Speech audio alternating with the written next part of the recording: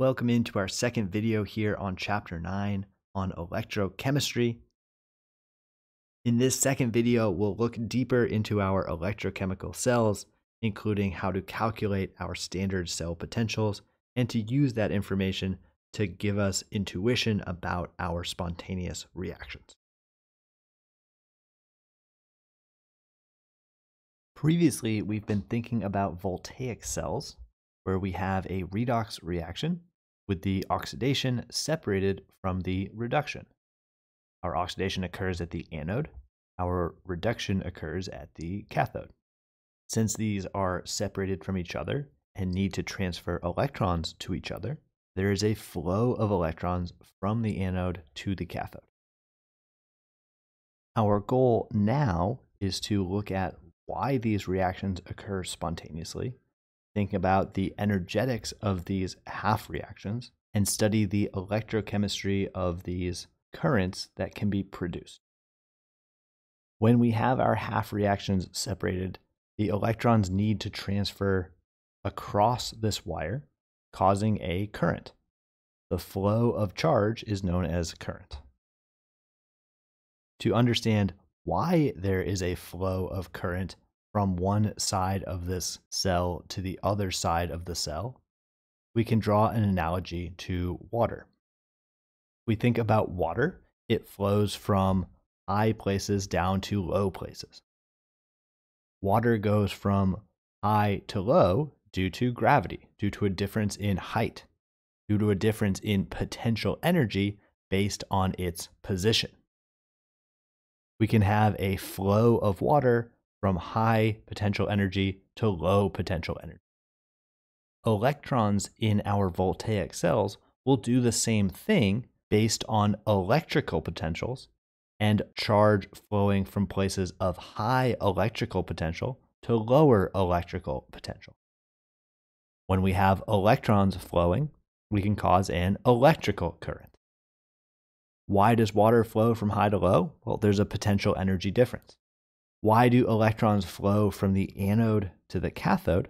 Well, there's an electrical potential difference between our anode and our cathode. Our anode is at a higher potential energy than our cathode.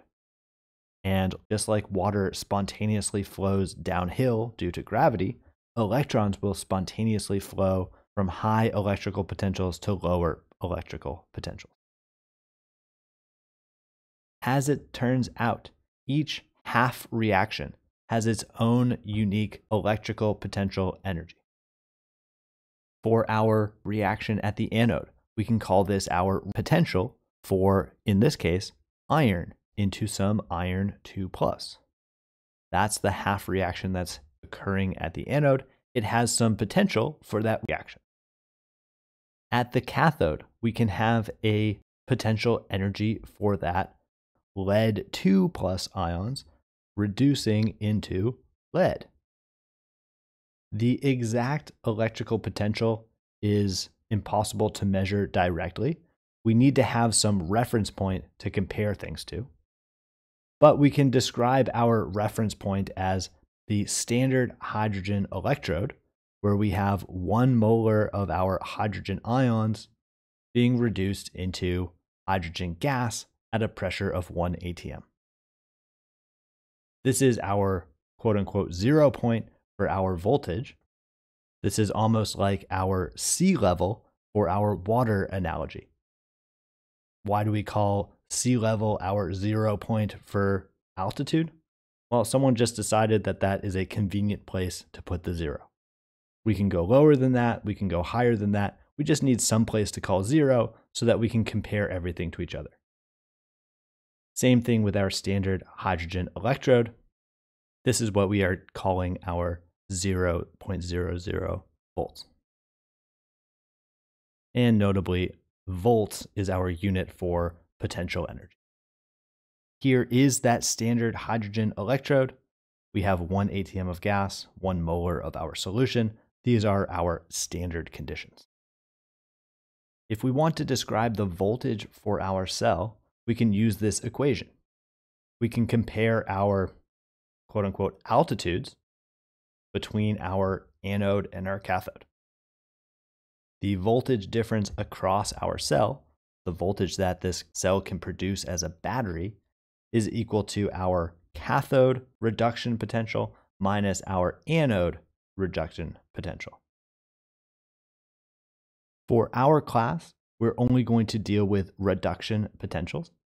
And in fact, we'll be given a handout including all the reduction potential values that you might need. Other places you might see oxidation potentials. That's okay as well. If you reverse a reaction, you just need to change the sign for the potential energy. As we said before, our electrons will flow from high potentials to lower potentials, just like water flows downhill. If we're able to connect two of our half reactions together, electrons will spontaneously flow from the higher potential down to that lower potential. The voltage difference across our cell is our voltage of our cathode minus the voltage at our anode. Final minus initial. We have two different versions of this cell potential that we can look at. What we've seen mostly so far is the standard cell potential. We have that circle symbol up in the top right. That means we're at standard conditions. 1 molar for our solutions, 1 atm for our gases. Without that circle, we have just the cell potential at any other condition. We could have different concentrations. We could have different pressures. We can start to build some intuition here. When we have positive and large cell potentials for our galvanic cells, these are going to correspond to spontaneous processes. Our cell potential has to be positive for this reaction to be spontaneous. For example, if we have zinc and copper 2+ reacting to form copper and zinc 2+, this has a standard cell potential of 1.10 volts. This is going to be a spontaneous reaction. Alternatively, if we have copper reacting with zinc 2+, turning into zinc and copper 2+, this is going to be a standard cell potential of negative 1.10 volts. This reaction is not spontaneous. Here is a peek at our handout for standard electrode potentials. We have all these different reduction reactions, and we have the standard reduction potential. For the reactions that we just looked at, we had zinc and copper. We can find those reactions on our handout. The potential for copper 2 to turn into copper is positive 0.34 volts. For zinc 2+ to be reduced into zinc, we have negative 0.76 volts. That's how we're able to calculate our standard cell potential.